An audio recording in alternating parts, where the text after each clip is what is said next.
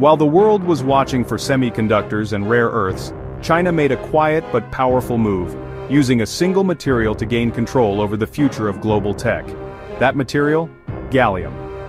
And now, Japan is officially ringing the alarm.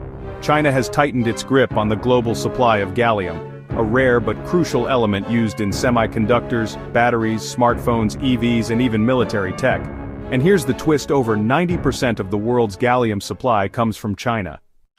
So when they suddenly imposed export restrictions, countries like Japan, heavily dependent on that supply, saw the writing on the wall. This isn't just about supply chains, this is about who controls the future of technology. Before we break down what gallium is and why it's such a big deal, take a second to subscribe to our channel and turn on the bell for more real-time updates on global power shifts, tech dominance, and geopolitical moves that shape the world. Back to the story. Gallium is critical for producing chips that are faster, smaller, and more efficient.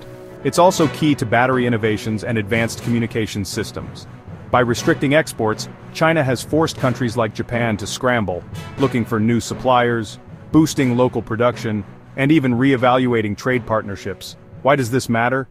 Because whoever controls gallium controls the future of AI, 5G, EVs, and military hardware. Japan's warning isn't just about national interest. It's a global signal that tech dominance is shifting fast. And right now, China's strategy is working.